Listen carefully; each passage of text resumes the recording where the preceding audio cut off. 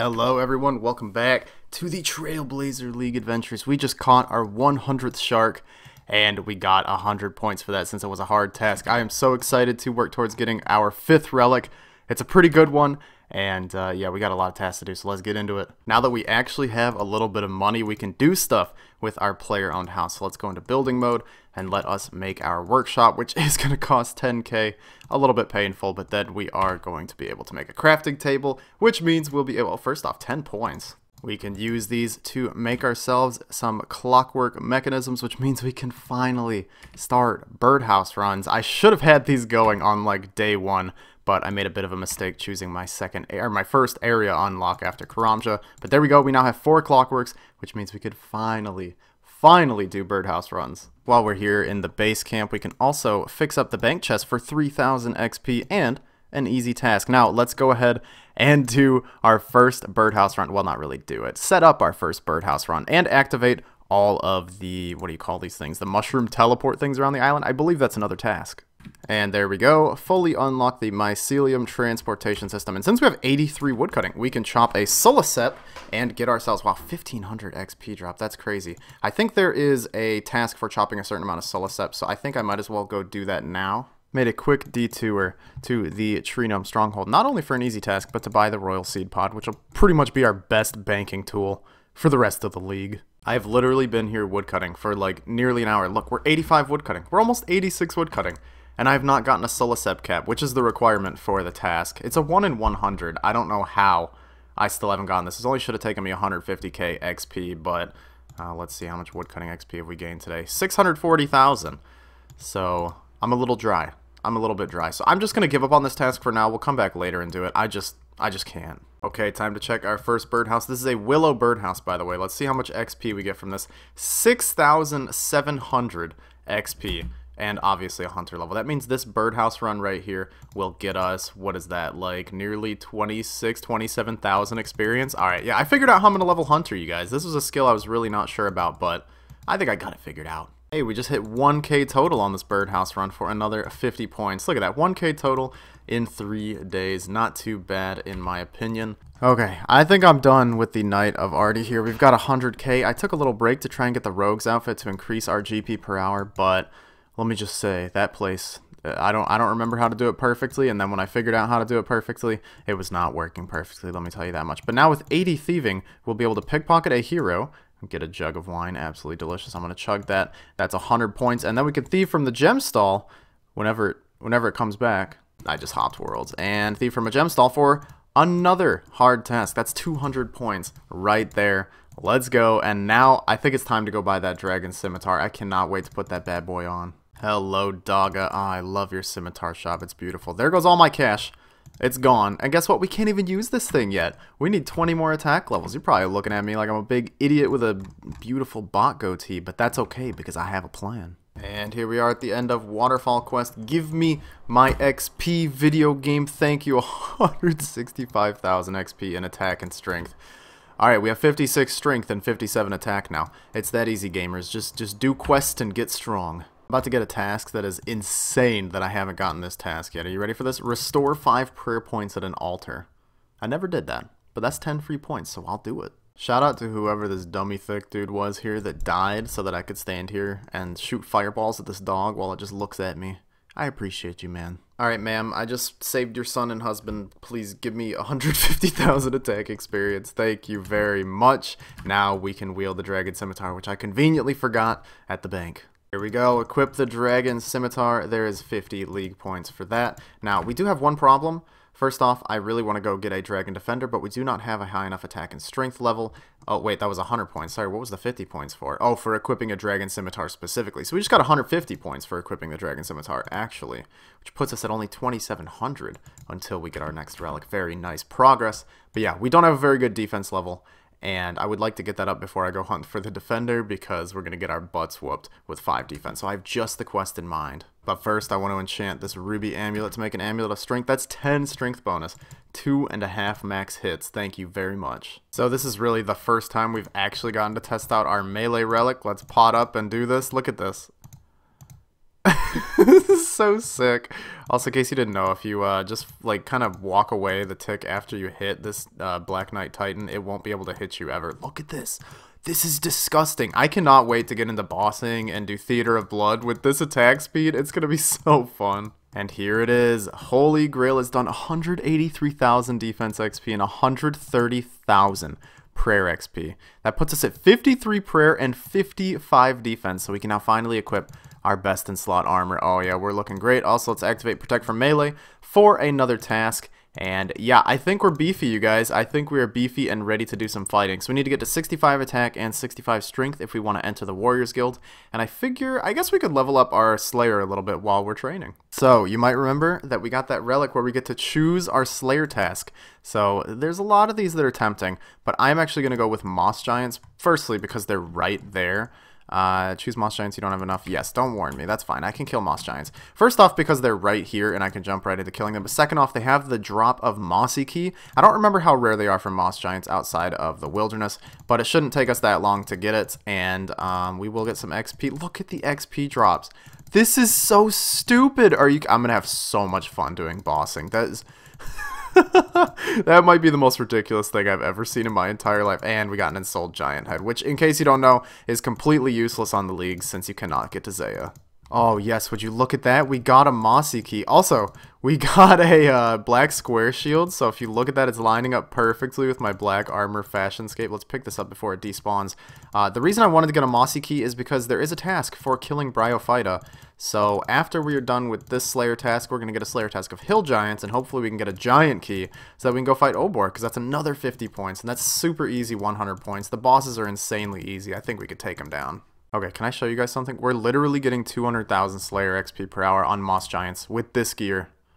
I love this league so much. Okay, but seriously, I don't remember what Slayer level we were at the start of that task. I guess I could scroll up here and find our first Slayer level. We were 23 Slayer when we started that. Now we're 38. Oh my gosh, this is amazing. Oh shoot, would you look at that? We just got a long bone, you guys. It doesn't seem like much, but this thing gives a significant amount of construction XP when you turn it in Dorgashkan, and we get to multiply that by 12. So I'm really curious to see how much construction XP we get when we turn this in. So we'll turn it in at some point. I just finished my Hill Giant task. No key, unfortunately, but I can run right back to Vanica and get another one. Do you see what I see? A body talisman. I know, this probably looks like the stupidest drop ever, but I actually really need one so I can make a body tiara. So if I can get myself to 20 rune crafting, I think that's the level you need to enter the body altar, we can finish that easy clue step that we've had in the bank for a while. My god, there's so many people killing Hill Giants. I don't know what's going on here. Actually, I think it's time. Let's go try and kill Bryophyta. I probably should have restored my prayer, but I'm pretty sure I'll be shredding through the boss so fast that it just legit will not matter. So let's go. I think it's protect from range that you put on while you're fighting this boss. I can't remember. It's got a big sword though, so it might melee as well. I don't know. It really doesn't matter. Like, it could max hit on me every single time and the fight would probably be over before it could kill me. Oh god, I regret those words. Okay, we did manage to kill it with 18 HP left. Let's see what our drop is on our first kill. 100 cosmic runes. Yeah, I don't think we're running out of cosmic runes for a while, but I really need to get out of here and get to a bank. I might not make it, honestly. Hey, we got 10 points for earning some Slayer points. Vanica is giving 15 points. Now, that must be because of task milestones or something, right? Vanica definitely doesn't give 15 points per task unless there's like some Slayer point boost in that relic that I don't know about. Oh yes, there we go, the Giant Key. Oh, I'm so happy because that's another free 50 points. In fact, let's just go straight in there and kill Obor while we're on Slayer task, because then we will get Slayer XP for killing him as well. And this is like a super easy fight, I'm pretty sure. If I'm wrong and I get murked, these can be my famous last words. Yeah, I mean, I literally almost died. I almost died. He absolutely kicked my ass. Oh my god. Well, there we go. Defeat Obor. There's 50 points. Used all my food. I seriously thought I was going to die. I did not know Obor was that hard. Hey, we just hit 75 combat, and that is a 50-point task. Very nice. I didn't want to grab another Slayer task. I figured I'll just finish up 65 attack here on the Moss Giants, since they're less crowded than the Hill Giants, and, you know, there's still like 3 other people here killing them. But trust me, the Hill Giants are way too packed. Here we go, any second now, boom, 65 attack. That means we can now access the Warriors Guild and go grind for some defenders. I think I might as well just knock out the Dragon Defender now. And another great thing about grinding out the Dragon Defender right now is that Cyclops in the Warriors Guild count as a Hill Giant task, which means this will be a great way to get some early Slayer levels. Since we're only 47 now, by the time we get the Defender, we should be pretty high Slayer, and we should be able to start grinding out some really good tasks. Hopefully some ones that make me some money, because I've already said it a million times, we're kind of poor. So we got a good amount of sapphires from that grind there, and now we can make ourselves a bunch of games necklaces so we can teleport straight to Birth Orb, and then we'll use the Crystal of Memories to teleport back to Vanica to get a new Hill Giants task. Now, I'm going to make sure Vanica is the only Slayer Master that can assign Hill Giants, because if someone else can give it, they'll probably give more. Oh look, entering the Warriors Guild is a 50-point task, and I'm not sure if there are any tasks having to do with defenders, but I sure hope there are. Okay, there we go. There's 600 Warriors Guild tokens. Also, I used black armor for this. You might be wondering where I got it from. You can get the black plate body from Horvik in Varrock. He's just northeast of the center of the town.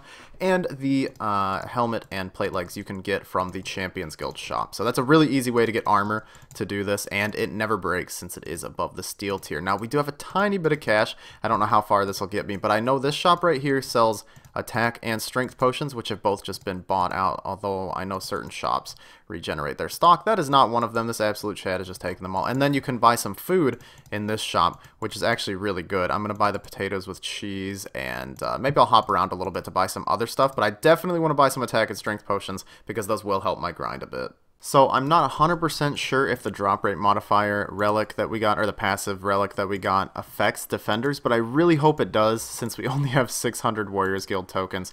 Hopefully we can get really lucky with the defenders here and we can get down to the bottom floor, which will have much better drops on the Cyclops. That's kind of my plan, is to get a little bit of money from killing those guys since they do have significantly better drops compared to these ones. Oh wow, drink a strength potion was a task. Okay, well, I just got 10 points there. That's a easy game. Oh, finally, we got the bronze defender. Now that we finally have this one, we could stop using the shield and get some attack bonuses with this. And yeah, we're also level 51 Slayer already and 69 strength. So I have a feeling by the time we're done with this, we're going to be like level 70 Slayer or something ridiculous. You guys can tell me, are the rune javelins they're on the Cyclops drop table, right? That's not super rare drop table, is it? I mean, if it is, that's good because it's humbled me. You know, the rune javelins humble me, they bring me back down to earth and remind me I'm just a man. Okay, we just got the iron defender at a much more reasonable rate than it took to get the bronze defender, so hopefully this means things are looking up. Hey, there's our first Slayer task. What? Not really Slayer task. I mean, a task for the leagues from doing Slayer. Slay 250 creatures, and I imagine we're going to get a lot more while going for our defender. We got the steel defender. Look, we get a strength bonus now, +1. It is insane. Oh yeah, look at that. Our 10th task is done and we got 75 points. That's awesome. So we should be able to unlock the bigger and badder here. Yep, we have exactly enough points to get this. So now we can get superior creatures once we actually start doing tasks that can get superiors. And I think... Oh, wait, there we go. We got a medium task for unlocking bigger and badder. I didn't realize that was a thing. There's 50 more points. And I think we're going to end up also unlocking hot stuff so that we can do Jad on task. The XP from that would be insane. And I do plan on going for a fire cape somewhat soon. I mean, it's a huge upgrade. But yeah, Slayer points are going to be so easy to get. And I'm never going to have to skip or block anything because I just choose my tasks. Oh, yes, we got the Black Defender, but we only have 90 tokens left, which means we cannot go back in. But this bad boy... Unfortunately, oh no, it does have 2 strength bonus now. Yeah, and a couple extra accuracy bonuses. That means killing the armor set will be a little bit faster, so that's good. Yes, yes, yes, we're getting a little bit lucky now. Mithril Defender, let's go. Just 2 more to go, then we get to head into the basement, and that is where the dreams begin. Dude, we just hit 1250 total and got another medium task done. This combat training has brought our total level up so fast. Earlier today, I was checking out some other people, and I was like, damn, their total level is so high. I'm such a newbie booby. I suck at this game. And then now I'm like, okay, maybe I'm not that bad, all right? I'm not that bad. Oh, yes, we're a little bit dry on this, but now we have the Adamant Defender. Goodbye, Mithril Defender. Blue? Pff, what a stupid color. Green is where it's at. Ah, yes, the Rune Defender. It took 365 kills. Same amount of days in a year, except this year. Is it a leap year? Is it a leap year? I don't know. I don't know what's going on in the real world. I haven't left my room in 14 years. Nevertheless, we can finally head to the dark dungeon of my mom's basement and get ourselves a Dragon Defender. But hopefully not too quickly, because I really, really want to get some of the good drops that these Cyclops have down here. They have a way better drop table than those newbie ones up there, and they even had some rune stuff on there. So we might get some armor upgrades, because our gear's not looking amazing. What'd I tell you guys? Rune Med Helm. There we go. That's a nice upgrade from the Addy Full Helm we've been using. At least I think it's an upgrade. Barely, but it's something. Okay, we just got an Adamant Dagger drop, which is huge because I don't think we've ever... Yeah, we never equipped an Adamant weapon. There's 50 more points. We're rolling in points. Okay, wait. The Med Helm has turned into a full helm. We are making gains beyond proportions ever known to mankind. Well, it's not a defender, but it is a hard clue, and I'd be very surprised if we could do this. Wow, King Percival, I just did the Holy Grail quest. So, once we're done with this trip at Cyclops, or if we get the Dragon Defender, I suppose we're going to head to the Fisher Realm and maybe finish a hard clue. Probably not. Don't get your hopes up. Okay, you saw. I literally clicked stopped recording right as I got the drop. Well, there's the Dragon Defender. And we get a hard task, 100 points, equip a Dragon Defender. I'm going to finish this Hill Giants task here, though, because we still have 42 left to kill, and I'll be damned if I'm going to go kill those baby Hill Giants. One, because they're so packed, and two, because the drops here are actually pretty good. Look at that Dragon Defender with black plate legs and plate body. I love this game. Normally on my hardcore I don't do wildy steps because I'm a big wussy, but this account doesn't do wildy steps because I literally can't. So there goes that hard clue. Honestly, it's going to be ages before we can complete one of these. They have so many steps in the wilderness. God, it took me a while to find a butterfly, but that's 50 points for catching a butterfly. And there you go. I'm going to let it back into the wild because I'm a sweetheart. This one actually took a while to find too. I had no idea where the Crimson Swifts were. But look, there's two easy tasks. Snare a bird and catch a Crimson Swift. So if you're going to snare one bird, snare this bird. So I head to the gem mine in Shiloh Village and mined a good amount of gems and cut them here, since they're actually worth more if you cut them in his shop. So as you can see here, you can sell them for trading sticks. I don't know how big the fall off is. Oh, that's actually not that bad. Okay, wow, the fall off is really nice. So we should be able to just sell a couple of these, and we need 570 trading sticks. There we go, we got 570, and then if we buy a full tribal outfit here... Wait, what? Wait, what? How much? What? I thought these were so much cheap. Did I buy the expensive ones or something? Are they different? Is the wiki wrong? The wiki's not wrong. I was reading the price that they buy it back from you at. I'm an idiot. Okay, as long as my math isn't really messed up again, this should actually be enough to get all of these. Please, God. All right, let's put on this beautiful outfit. And there is 50 points, and we look amazing. Also, I forgot, but I'm pretty sure if you go through here and enter the Hardwood Grove, yep, that's another medium task out the way. And now I can chop down a couple teak logs. No, I can't.